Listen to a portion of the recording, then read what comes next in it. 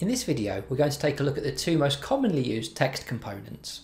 These are labels and text input. Labels will be used in just about every app you ever build.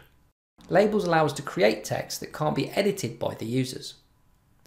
When you first add a label, the text is small, but it's easy to change the font size. To change the text that's displayed by your label, simply click into the label and begin to type. What you might find is if your label's small, not all of your information appears. However, by looking in the formula bar at the top of the screen, you can see all of your information, even before you resize your label to make it large enough to display. Here in preview mode, we can see that the user can click on the label, but can't actually change the text. Now let's try a text input component. The text input control allows users to type when they're using your app. For example, if you have a form where someone will be entering a postcode, a name, or a date of birth, a text input is one of the most popular ways of doing that. In the same way as the label, the properties window on the right side of the screen gives us many settings to change. A useful one is the mode setting that allows you to change from single line of text to multiple line. We can also enter a default value that will first be entered when people switch to this screen within their app.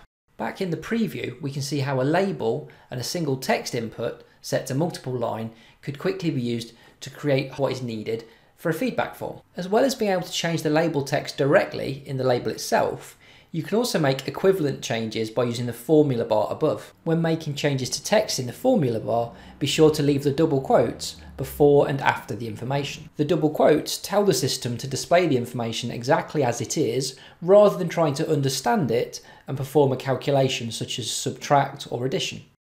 Labels and text inputs are not only critical building blocks for any app you'll build, they're also able to look great thanks to their many font settings.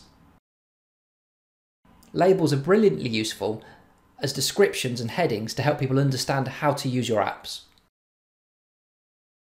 Text inputs allow people to type, allowing us to capture information and send it back to other locations, for example, a spreadsheet or database. This video is part of a series called Your Know-How. Watch other videos in the series to learn more about Microsoft 365.